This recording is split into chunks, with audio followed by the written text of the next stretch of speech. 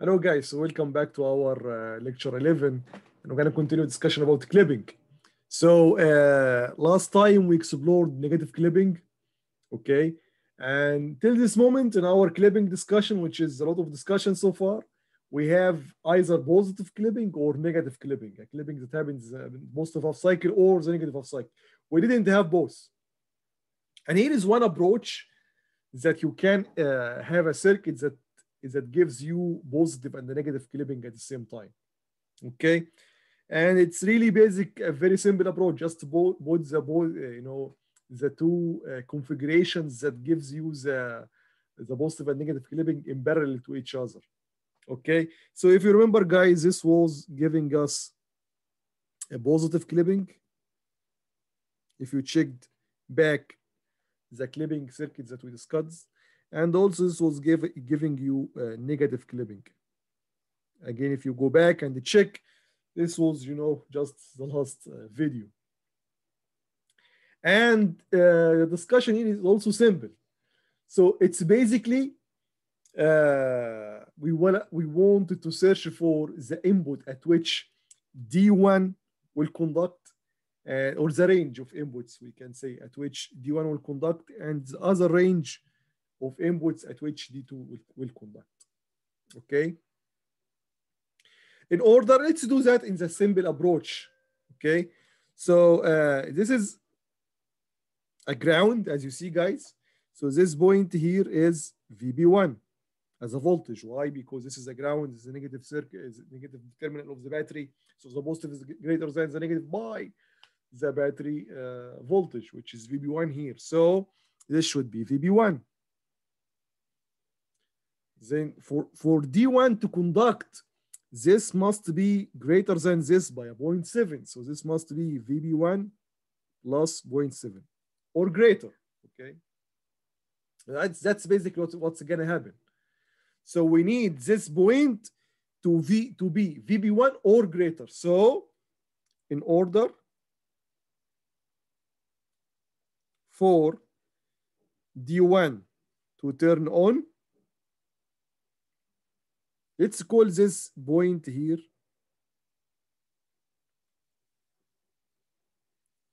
K, for example. Vk must be greater than or equal to VB1 plus 0.7. How about D2? So again, this is 0. So this one here must be less than 0 by VB2. So this should be or must be minus VB2. So for D2 conduct, this point, which is again Vk, should be less than, because this is the N. We want this to go down in voltage. We want it to be less than the B side. So this should be less than minus VB2 minus 0.7. Remember, minus VB2, which is this point, which is the B terminal, minus that term, which is minus will be positive all the time. So VB2 will go in VB2, and you will have 0.7, which is the required voltage for the diode to conduct. So in order for D2 this time to turn on, Vk must be less than or equal to VB2 minus V7. Because we have here VB1 is 4 and VB2 is 4, so this is basically 4.7, and this is basically minus 4.7. So when the input is greater than 4.7, D1 will conduct. And when the input is less than minus 4.7 or minus Vk or minus VB2 minus 0.7, D2 will conduct. So let's write this also. This is important. So number one, when V input greater than or equal to VB1 plus 0.7, which is 4.7, D1 will be on. And when V input is less than minus VB2 minus 0.7, which is minus 4.7, D2 will be on.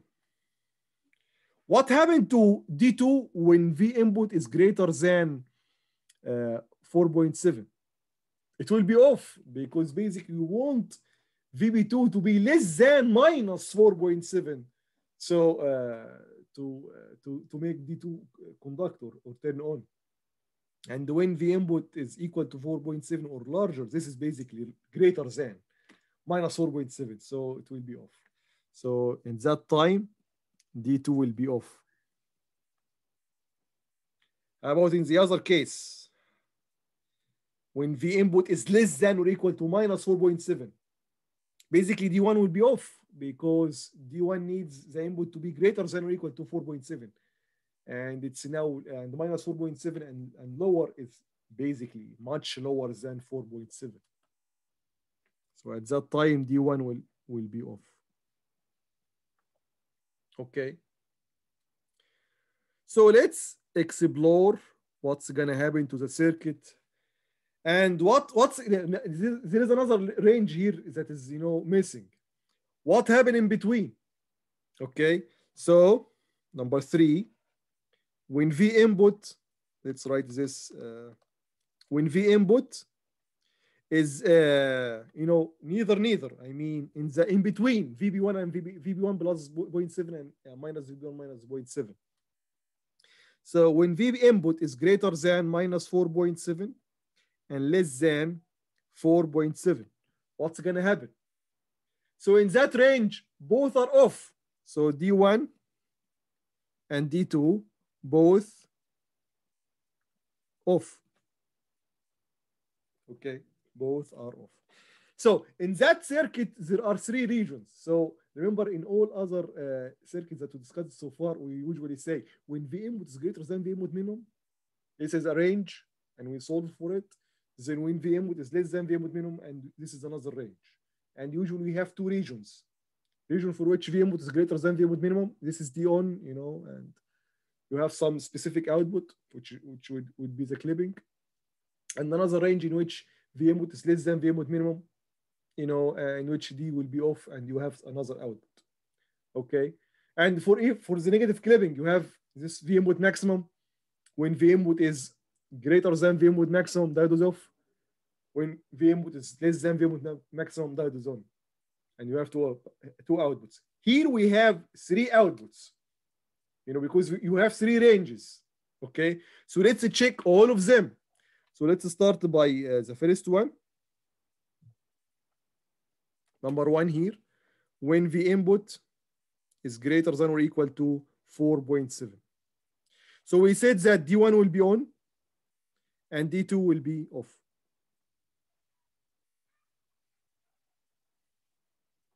Okay, remember VO, is in parallel with both branches, either this branch or this branch. You just look at the branches that we want to determine VO. So just look at the branch that will give you information. You can solve the circuit from here or here. Maybe this is not solvable, but maybe for the other branch is solvable. So we're gonna see now. So since D1 is on, then VD1 equal to 0.7 volt. And what is V output? If we look, V output is VB1 plus VD1. V output equal to VD1 plus VB1. It's known now. So you can determine VO from that branch, but you can't determine it from the other branch because you don't know VD2 basically. It's off. So here, VD1 is 0.7 because D1 is on. And VB1 is 4. This is a given in the example. So this will be 4.7 volt. Okay, that's good. So we know the output, it's constant. It's basically, this is the clipping. This is basically the positive clipping in our example, as we will see. Because for all the values of the input that is greater than 4.7, the output will be constant. So this is clipping, 4.7. How about VR? So let's again look at the Kirchhoff. So this is V input, and this is VR here, and this is VO. So all the time V input is equal to, from KVL, V input equal to VO plus VR. So from here VR equal to V input minus 4.7. Whatever the input is, just subtract 4.7, or VB plus 0.7. That's the first range. Let's now check the second range. When V input less than minus 4.7, we said that D2 will be on and D1 will be off. Again, we want to determine VR and VO. Okay. Now we can determine VO from the first branch, which has D1, but we can determine it from the second branch here. Since D2 is on, we know VD, it's 0.7. And of course, VB2 is constant. It's all the time 4. So we can determine VO. So let's determine VO. From here, VO is equal to minus VB2 minus VD2, because they are all in the same, they all rounding in counterclockwise. So from KVL, from that loop here, from KVL, we can say that VO plus VD2 plus VB2 equal to 0. So VO is equal to minus VD2 minus VB2. So it's equal to minus 4, or let's write it in order. So minus 0.7 because D2 is on. Sorry again. D2 is on. Minus 4. So minus 4.7. So VO is constant equal to minus 4.7. And this is basically clipping. For all the values of the input in which the input is less than minus 4.7, the output is constant, clipped. So this is basically the negative clipping this time.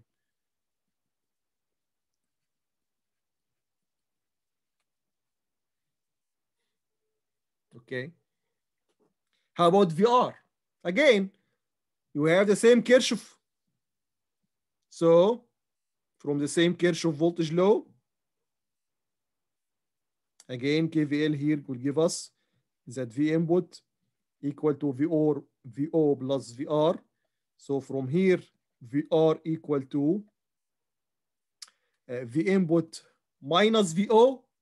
VO is minus 4.7, so minus minus will be positive. So positive 4.7. Okay, that's good. Now the third and last range. Number 3, when V input in between, it's less than V input minimum of D1 and greater than V input maximum of VD2. Remember, with positive clipping, we have V input minimum. With negative clipping, we have V input maximum. We have 2 thresholds now. One for the D1 and one for D2. So when V input is greater than minus 4.7 and less than 4.7. One may say, what happened at 4.7? 4.7 or minus 4.7 is a transition points. Okay, so at that point, the diode will start to conduct. So it will have a voltage of 0.7, either D1 or D2, but the current will be still 0. It's a transition point. Okay, so let's see. For that range here, both D1 and D2 are off. Okay, so both D1 and D2 are off. Okay, so in that case here, when both are off, so ID1 is 0 and ID2 is 0. So let's assume that there is a current here in the resistor called I. So I is basically equal to ID1 plus ID2. So since both are zeros, so I equal to ID1 plus ID2 equal to 0. So I is equal to 0. So VR, which is IR, equal to 0. So based on that, We know from Kirchhoff voltage law again that V input equal to VR plus VO. VR now 0. So VO equal to V input. That's it. So we have 3 regions. We determine VO and VR in the 3 regions. Now we plot them. So let's plot all of them. So let's start by locating the thresholds, okay? So we have the first threshold at 4.7. Let's assume this point, that one, for example. This is 4. Let's just assumption 4.7. And this is, let's do it with 2 colors. Maybe that will be better and more clear. So for example, red and blue, whatever. Okay. So 4.7 here. This is the first point. It's the first threshold, we can say. And let's also make vertical lines.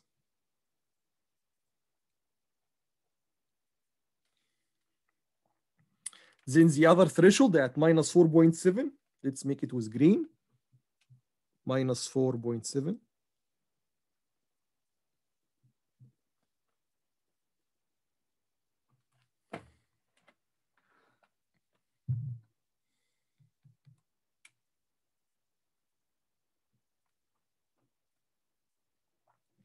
Okay, now we have the 3 regions. Okay, so let's draw them with black, for example. So where is the region in which V input is greater than 4.7?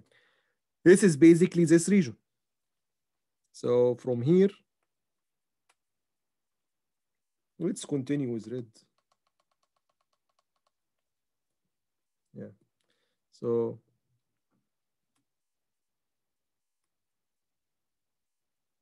this is region 1. V input greater than 4.7. And this is the second region.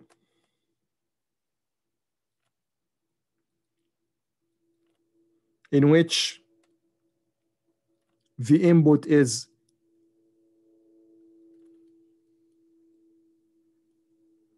less than minus 4.7. They are equal in weights, of course, because VB1 is equal to VB2. They might be different. That's fine. Okay. Now, where is the region in which V input in between? So that's basically the third region, which let's make it with another color, like our normal color, for example. So basically, let's call it number 3. So this is number 3.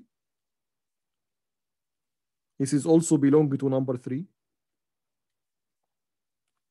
And this is also belong to number 3. I am doing it all the time for one cycle, and of course, this is a periodic signal. So what happened for the first cycle will happen again for the second cycle, third cycle, whatever, and so on. Okay. Now let's do first, second, and third region. So let's start with the first one. Let's see what will be VO and VD and VO. So in the first region, VO is 4.7. Constant equal to 4.6. Let's do it with blue, or blue, of course, whatever. So in the first region, VO is 4.7.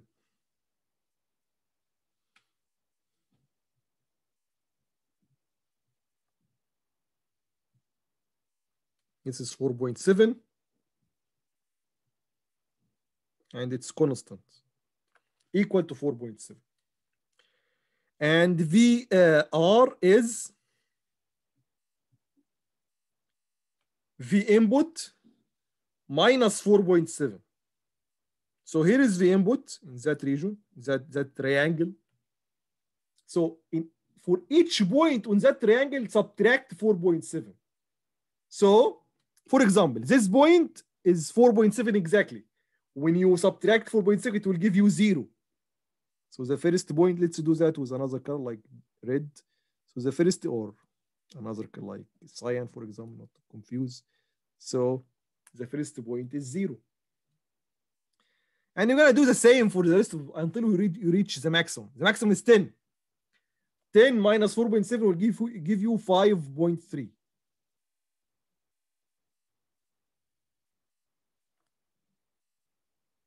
Let's see, estimate here, yeah. And again, this point is 4.7 again. 4.7 minus 4.7 will give you 0.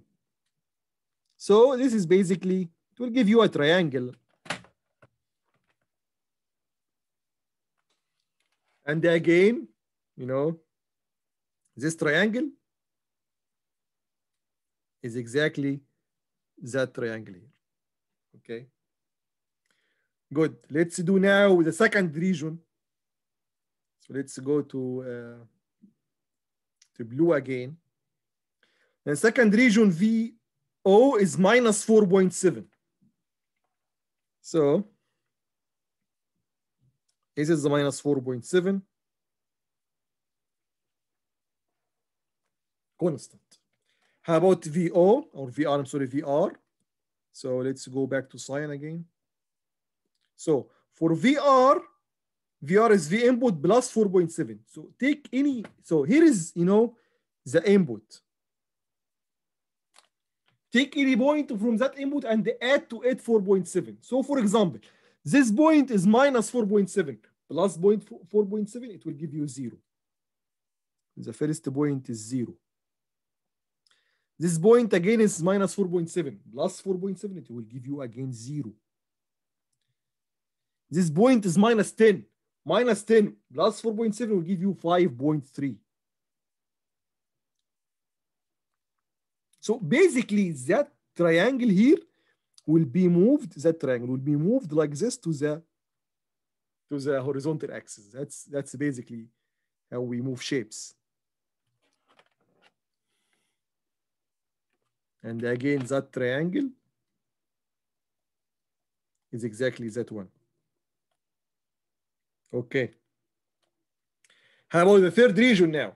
In the third region, both are off. So VR is equal to 0. So let's do that first because it's easy. VR is just 0. Of course, all the remaining are the third region. All the remaining regions, like this one, look. And the one in the middle here, number 3, which is that one. And, you know, that one again is that one. And the VO equal to VN. So let's go back to blue again. So VO is equal to VN. So here is VN, for example, in this small period. Whatever you have here, copy and paste here. So that's basically that one. Then the second period here, this is the input, that line from that point to that point, that line. So take it and apply it here. Basically, of course, just, you know, connect this point together. And finally, in that region here, again, take this line and add it here. That's basically VO. And again, our last check, just to put this here, will give you the negative half cycle. And put that here, that will give you the positive half cycle. The other one will give you the negative half cycle. Okay, that's basically, guys, you know, the two-way clipping. Here we have clipping at the positive half cycle. So this is a positive clipping. And here is a negative clipping. Okay. And of course, by controlling VB1 and VB2, you will have, you know, a variety of shapes. Okay, guys. So I hope you understand this material and see you in the next videos. Bye-bye.